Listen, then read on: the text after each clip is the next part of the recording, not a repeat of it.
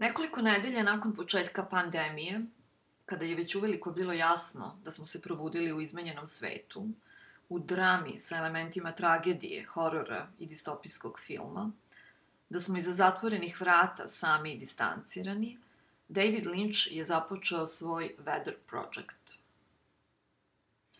Od 11. maja 2020. do danas, svakoga dana u isto vreme sa istog mesta, iz svog studija u Los Angelesu, on iznosi svoju vremensku prognozu za taj dan.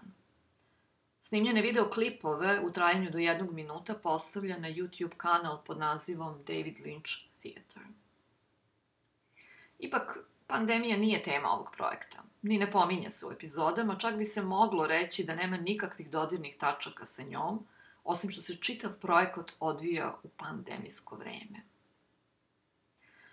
S druge strane, čini se da upravo zbog toga najviše govori, i to bez jedne reči, o stanju duha, svesti i društva u vremenu pandemije. O zatvaranju, izopštavanju i svemu onom što nam je donelo na ličnom, emotivnom, ali i globalnom društvenom nivou. Svaki videoklip je idejno, vizuelno i produkcijski rešen na gotovo identičan način. Linč sedi u svom studiju za stolom na kojem je šolja vrele crne kafe kao obavezni element kompozicije, a fragmentarno se mogu videti i neki drugi predmeti. U pozadini je stariji model fiksnog telefona, smešten u kvadratnoj, drvenoj, retro kutiji, okačenoj na zid, a vidi se i deo kancelarijskog nameštaja. Zanimljivo je da je slično koncipiran projekat Linč započeo 2005. godine, kada je takođe u gotovo identičnom izdanju sa istog mesta, u istom kadru, iznosio vremensku prognozu. Osim što je tada bio mnogo mlađi, druga stvar po kojoj se ova serija razlikovala je ton i način izgovaranja, bez naglašene usredsređenosti karakteristične za kasnije izvođenje. Još jedna stvar, na izgled banalna i nebitna, a opet vizualno upečatljiva, je boja košulje. Sada crna, a ranije bela. Imajući u vidu celokupan Linčov način rada, autorski pristup i kompleksan vizualno-simbolički i asocijativni način izražavanja, sa motivima i referencama koje se ponavljaju, povezuju, prepliću i ukrštaju kroz većinu njegovih filmova i seriju, čini se da ovakav detalj sasvim sigurno nije slučajan i nebitan, imajući u vidu da su neki od toposa u njegovom radu dualnosti, dobro i zlo, paralelni svetovi, dan, kada je sve idilično u lepom malom mestu okruženom šumom, i noću koja je puna zločina, kao kafe Double R i Bang Bang Bar, kao dva kupera i naravno onaj treći koji ih povezuje. Čini se da Linčova crna košulja nosi poruku. Prešli smo s onu stranu. Povremeno se međutim pojavljuju i neke druge poruke, povezane sa dnevnim, političkim i društvenim zbivanjima. Isti kadar ponavlja se iz dana u dan, međutim u jednom trenutku se menja u još svedeniju varijantu, ispražnjeno od svih pomenutih motiva, tako da se vidi samo zid, deo prozora, iza kog se pruža pogled na dvorište, palme i nebo. Linč sedi ispred ekrana, čiji se odraz nazire u crnim naočarima koje nosi, i iznosi vremensku prognozu. Sastavni deo vremenske prognoze je muzika koja se ne čuje, ali je tu, jer on iznosi svoj muzički izbor za taj dan. Razgovor o vremenu, kao što je poznato, je najsvedeniji vid komunikacije, takozvani small talk, koji najčešće nema drugu funkciju sem kurtoazne, onda kada je komuniciranje svedeno na formu, a ne na sadržaj. S druge strane, sve ono što inače prati vremensku prognozu, grafikoni, dijagrami, satelitski snimci, infografike, ovde je izostavljeno i svedeno na isečak stvarnosti. Ipak, o toj stvarnosti gotovo ništa ne znamo, osim brojeva temperaturnih vrednosti u Fahrenheitima i Celzijusima. I oni deluju potpuno apstraktno, jer je u potpunosti izostavljen kontekst i framing u koji bi mogli da ih smestimo. To dodatno naglašava i uvek ista ili gotovo ista rečenica kojom se vremenska prognoza završava. Narativ koji Linč izgovara uključuje komponentu apsurda, što nije slučajno imajući u vidu da je apsurd velika linčovska tema koju obrađuje od svojih najranijih filmova, kao što je Glava za brisanje, Plavi somod, sve do Twin Peaksa. Moglo bi se zaključiti da cilj ove vremenske prognoze i nije vremenska prognoza, već nešto drugo. Možda je u pitanju mali dnevni ritual koji deluje potpuno beznačajno, a koji s druge strane daje minimum smisla opštem ludilu i haosu, uspostavljajući tačku kontinuiteta, stabilnosti, reda i izvesnosti u krajnje neuređenom i neizvesnom vremenu. Rutina, odnosno ponavljanje malih dnevnih rituala, od posebnog su značaja za Linča, jer, kako navodi u jednoj od svojih ranijih izjava, upravo rutina uvodi u kreativni proces, u neku vrstu meditativnog stanja, koji omogućava da se razmišlja o kreativnim idejama. I uvek se završava na isti način. Međutim, iako deluje kao isečak stvarnosti, sve je zapravo konceptualizovano, promišljeno i performativno. Kadar, način snimanja, tekst koji izgovara, odeća, izgled, prostor u kojem se nalazi i u svemu vidljivom naglašeno je svođenje. Ipak, iza tog vidljivog prostire se čitava mreža referenci, znakova, simbola, značenja, međusobno povezanih i isprepletanih. Ono što je posebno zanimljivo su reference koje je pravio prema vizualnoj umetnosti, koje je inače njegovo prvo profesionalno opredeljenje. U jednom od svojih brojnih intervjua on kaže kako je čitavog života želeo da bude slikar i kako je sebe smatrao slikarem. A onda su boje na slici koju je radio počele da se kreću i to ga je odvelo u film. Na to direktno ukazuje sintagma koju koristi kako bi objasnio svoje interesovanje za sliku koje se prenelo na film, odnosno povezivanje slike i filma. A to je moving painting.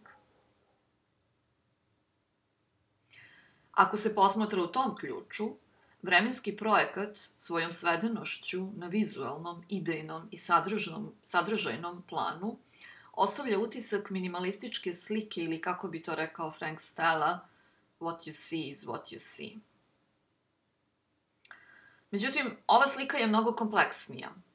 Ona ima veze sa serijom, filmom, pandemijom, izolacijom, meditacijom, socijalnim mrežama, društvenim fenomenima, političkim previranjima, prirodnim nepogodama, popularnom kulturom, medijima, muzikom i muzikom.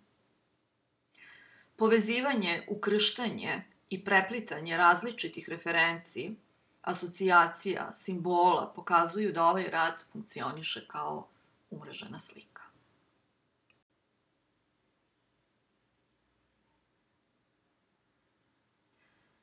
Od prve serije iz 2005. pa sve do danas, Linč sedi u svom studiju za stolom sa šoljom kafe ispred sebe. Ono što međutim privlači pažnju je stari model fiksnog telefonskog aparata u drvenoj kutiji. Na prvi pogled deluje očekivano, u smislu da je ovo komunikaciono sredstvo deo uobičajenog studijskog mobilijara, ali istovremeno i začudno, zato što se nalazi u ovoj kutiji i ostavlja utisak nekakvog retro predmeta za koji nismo sigurni da li je još uvek u funkciji. Sama kutija u kojoj se nalazi telefon, iako nevelikih dimenzija, deluje masivno i privlači pažnju, te se sasvim sigurno može zaključiti da nije slučajno unutar kadra. Šta više, vrlo verovatno priziva u sećanje jedan drugi kadar kojim započinje 3. sezona Twin Peaksa, u kojem se takođe pojavljuje kutija, ali staklena, monumentalna i okružena kamerama u nekoj zaključanoj sobi na vrhu ogromnog solitera u Njujorku. Čini se da se može uspostaviti veza između ove dve kutije. Da ona postoji čak i kada nije vidljiva.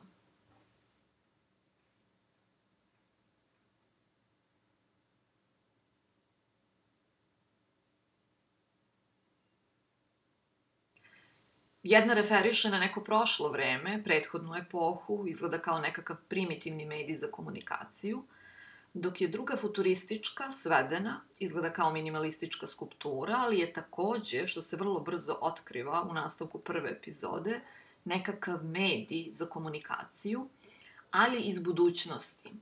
Za komunikaciju između dva sveta, jer je upravo ona kanal iz kojeg iz druge dimenzije dolazi agent Cooper. Međutim, pre nego što se pojavi agent Cooper i pre nego što nekakvo nadrealno biće izađe iz staklene kutije i pobije čuvara i njegovu devojku, dešava se jedna zanimljiva stvar. Kutija se transformiše u crni ekran i tek tada biće utvara unutar kutije postaje vidljivo i izlazi iz tog ekrana. Crni ekran, kao što nam je poznato iz druge popularne serije istoimenog naziva, Black Mirror, predstavlja kompjuterski ekran. Ono što nam se međutim nameće je još jedan ekran koji nije vidljiv, ali je link koji povezuje i uspostavlja kontinuitet između telefonskog aparata i staklene kutije, a to je naravno televizijski ekran.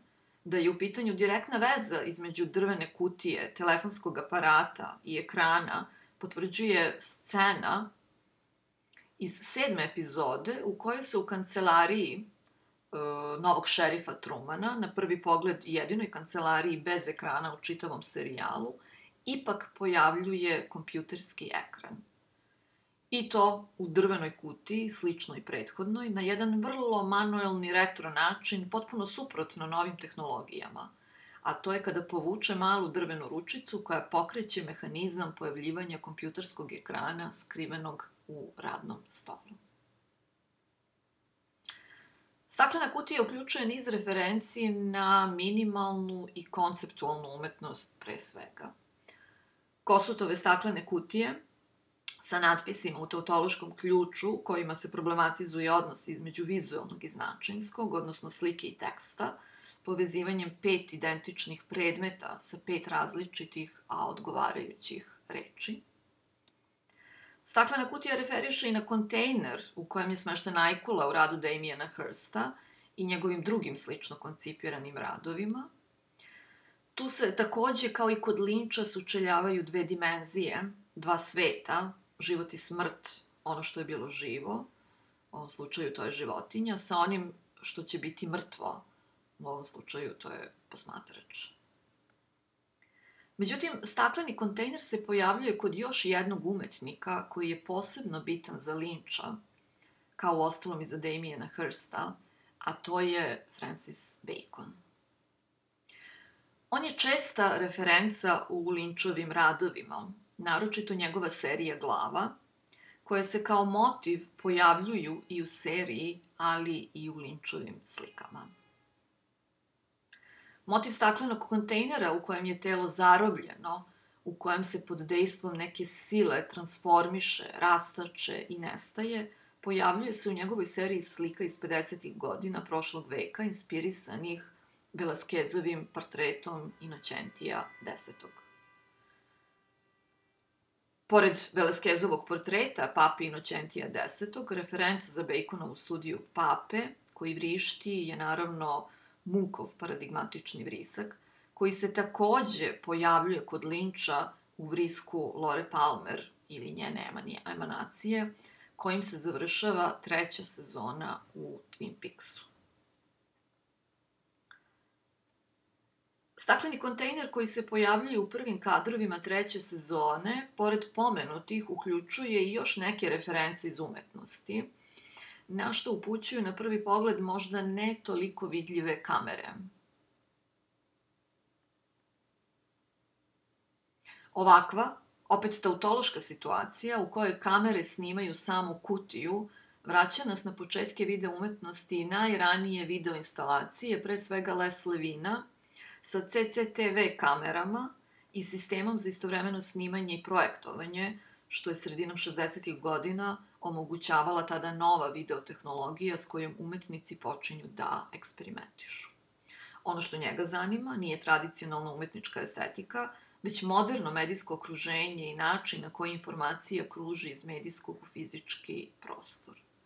U radu Iris, Posmatrač je okružen sa 6 monitora i 3 skrivene video kamere, slične onima koje vidimo kod Linča, koje ga snimaju, što se istovremeno projektuje na monitore paralelno sa drugim distorziranim snimcima.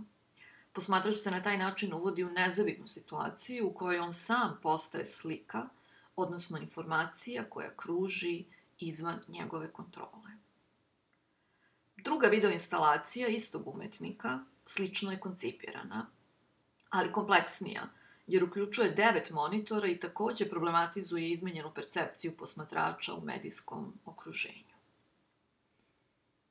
Međutim, od svih najranijih, svakako je najpoznatija videoinstalacija Vibe Cycle, koja pored pomenutih uključuje i moment nestajanja snimka, što opet indirektno ukazuje na klizanje smisla, brisanje značenja i nestalni karakter informacije.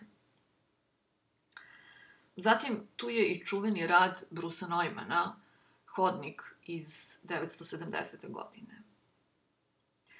Da nije reč o proizvoljnim asocijacijama, već relacijama koje Linč kao dobar poznavalac umetnosti pravi, potvrđuje još jedna situacija koja se pojavljuje ne u seriji, već u filmu Twin Peaks, u kojoj agent Cooper prolazi hodnikom dok ga snima kamera i on pokušava da uhvati svoju sliku na snimku. To je istovremeno situacija u kojoj se nalazi posmatrač u Neumanovom hodniku, u kojem zbog načina na koji su postavljene kamere, slika uvek izmiče pogledu. Istovremeno, neosporno je Linčovo interesovanje za hodnike, koji se kao motivi često pojavljuju u seriji, od motelskih, hotelskih do onih u crvenoj sobi, kojima je okružena sama crvena soba. Ono što je takođe zanimljivo je da je crvena soba u neku ruku antipod prostoru u vremenskom projektu. Barokna, magijska, fiktivna, simbolička, sa gomilom nadrealih elemenata, krcatih, teško razumljivim značenjima, nasuprot realističkom, svedenom, radnom, običnom, svakodnevnom prostoru u kojem Linč govori o krajnje prozaičnoj temi kao što je vremenska prognoza. Još jedan umetnik bitan je za Linča. Marcel Duchamp. Motivi koji referišu na Duchampa su nenametljivi, ne uvek tako očigledni, ali se ponavljaju, čime se potvrđuje da je za Linča mišljenje u slici kroz vizualno podjednako bitno koliko i narativ. Naprimer, lopeta. To je referenca na Duchampov rad In Advance of the Broken Arm. U toj sceni u kojoj dr. Jacobi boji zlatnom bojom lopate, pojavljuje se pored Duchampa i referenca na još jedan rad, to je rad Cheryl Levine After Marcel Duchamp, pozlaćeni pisoar koji opet referiše na Duchampov pisoar. Isti motiv pojavljuje se još nekoliko puta u različitim kontekstima. Kao izlagački predmet, čak i praćen natpisom, koji opet, kao i nazivi Duchampovih radova, uključuju višeznačnost. Zvuči obično, često i banalno, a istovremeno začudno i tajanstveno. Ali, istovremeno i upotrebni predmet, kao ready-made koji ima bitnu funkciju u nekim ključnim životnim situacijama, kao što je ova kada Nadine Harley odluči da promeni svoj život. Tu je zatim i točak od bicikla koji pokreće čitavu ovu suludu konstrukciju na kojoj se nalaze obešene lopate, što samo potvrđuje da nije reč o proizvoljnom nizu asocijacija, već promišljenjom, uspostavljanju relacija sa umetničkim radovima koji su Linču očito bitni i koji unose jedan sasvim novi značinski nivo koji prevazilazi okvir serije, a istovremeno unosi i dozu humora. Na kraju, tu je još jedan motiv, upleten u scenu, u kojoj se u sred bela dana pojavljuju mračne sile iza kojih ostaje obezglavljeni ženski leš. Možda leš nije asocijacija koju imamo kada gledamo Duchampov rad tad do ne, ali je referenca nedvosmislena.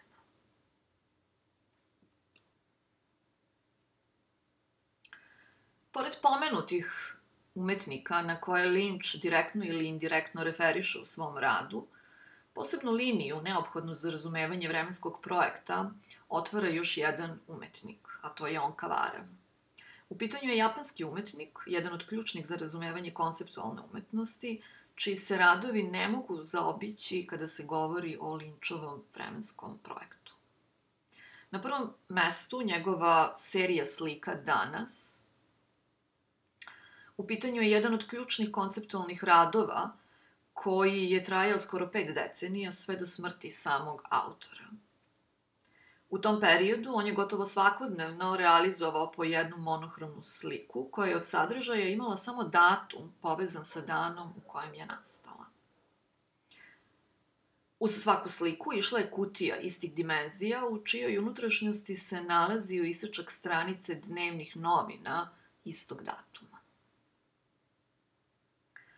Druga serija je rad Ustao sam, I got up. Slično je koncipiran kao i prethodni, tako da se izvodi svakodnevno u dužem vremenskom periodu i repetativnije. On Kawara svakodnevno šalje istu poruku svojim prijateljima i poznanicima koja sadrži informaciju kada je ustao tog dana. Poruke su napisane ne rukom, već otkucane na pisaćoj mašini i poslate najobičnijim turističkim razglednicama iz gradova u kojima je u tom trenutku boravio, tako da ih je slao poštom. Umetnik je time isključen iz svake materijalne komponente rada. Još jedan rad, čiji je naziv Još uvek sam živa, I'm still alive, koncipiran je po sličnom principu. Umetnik šalje telegrame sa informacijom da je još uvek živ, tako što sadržaj poruke šalje putem telegrama. Tako da doslovno nema dodirnih tačaka sa samim radom, čime se naglasak direktno prebacuje na ideju. Ključna spona između radova on Kaware i Linčovog vremenskog projekta je vreme, tačnije sadašnje vreme, kao problemski, metafizički, svakodnevni i produkcioni okvir. Proticanje vremena u kojem je sada u stalnom procesu nestajanja i obnavljanja s tendencijom da već u idućem trenutku postane prošlost ili zamišljena budućnost. Ponavljanje iste radnje ima za cilj da osvesti ili osvetli upravo tu komponentu prolaznosti i proticanja vremena. Ponavljanje iste radnje ima i ritualni i meditativni karakter. Ritualni i meditativni karakter je, kao što smo videli, bitan i za Linča i on do njega dolazi u svom privatnom životu preko transcendentalne meditacije kojom se bavi u dužem vremenskom periodu i koju redovno ističe kao bitnu komponentu u svom radu, načinu mišljenja i kreativnog izražavanja. Zatim, work in progress kao način koncipiranja rada koji se odvija u dužem vremenskom periodu, to je druga zajednička komponenta između on Kaware i Dejvida Linča, čime se fokus prebacuje sa predmetnog, koji je u oba slučaja manje bitan, na sam proces, odnosno procesualnost, odnosno prolaznost. Tu je i uspostavljanje veza sa svakodnevnim, brisanje granice između umetničkog i neumetničkog, između umetnosti i života. On Kawara to radi tako što koristi neumetničke mreže, kao što je poštanska, i predmete, novine, razglednice, telegrame. A Linč kroz priču, komentar na određeni događaj i društvene mreže. On Kawara i Linč rade veoma slično, samo što on Kawara nema internet. Vremenski projekat se utoliko može posmatrati ne kao ponavljanje, već update rada on Kaware u novom, digitalnom, tehnološki umreženom i ubrzanom svetu. Uspostavljanje veza, referenci i asocijativnih nizova koji povezuju filmove, seriju, umetnost, popularnu kulturu, medije, zajedno sa muzikom, aktualnim događajima i pandemijom, Linč gradi određeni smisao, često neuhvatljiv, dalek i neproziran, ali prisutan. Smisao nije dat, nepromenljiv, niti očekivan, jer se produkuje kroz povezivanja naizgled nepovezanih stvari. Smisao je produkt mreže, slika i značenja, tako da postaje vidljiv jedino ukoliko ga posmatramo kroz mrežu. U određenoj meri, to je deo kreativnog procesa samog Linča, njegovog načina rada i mišljenja, u slici i kroz sliku. Međutim, takav način mišljenja prevazilazi određenu autorsku poetiku, individualni pristup ili lični kreativni čin. U globalnom, digitalnom i umreženom svetu to je sastavni deo savremenog načina mišljenja.